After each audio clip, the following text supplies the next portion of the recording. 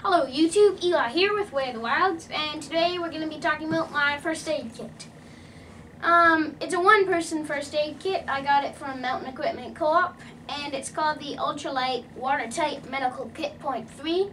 It's the smallest one they had. It's a pretty basic first aid kit. I like it because it fits perfectly in my pocket. And yeah, so getting into it. I keep some chapstick at the top because I hate chapped lips. And I keep some water purification tablets. Say if I normally take this biking so I just throw it in my pocket. So say if I crash or something, I'll have some water. And it's always good to have water. Also, I keep a really mini sewing kit that I think I got from a hotel. And this is good for like fixing my pack and stuff.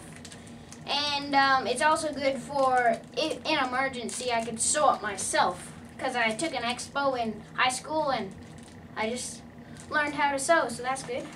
I also have some medical tape here. I normally have a bandana on me, so I can take the bandana and kind of make a makeshift bandage. Or I think I have some gauze pads in here, so that's good for that, to also make a bandage.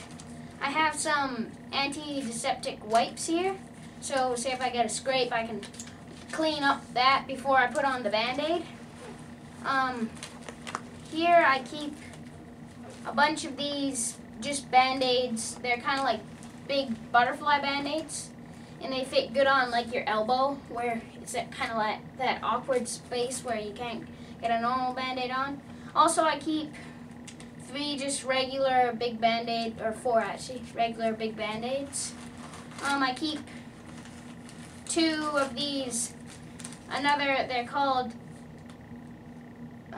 sterile gauze pads, so they're kind of like these for cleaning up the cuts. And here's another one. Oh, actually, I have another one. Whoa, and another one. Actually, I have 2 more. Anyway, 5 more. Now I have some moleskin. This is good for like, if I have a blister after a long hike, I can throw that on my heel. So that'll help it for helping the blisters. Right here I have some miniature butterfly Band-Aids, which is good, and some nail clippers. It's good to clean up your nails so you don't get a hangnail and then your finger could get infected and it'd ruin your whole camping trip. And then last but not least, I have a Q-tip, a few pins, and some Afterbite for like if I have an allergic reaction to a wasp like bite or something. So thanks for watching. Rate, comment, and subscribe.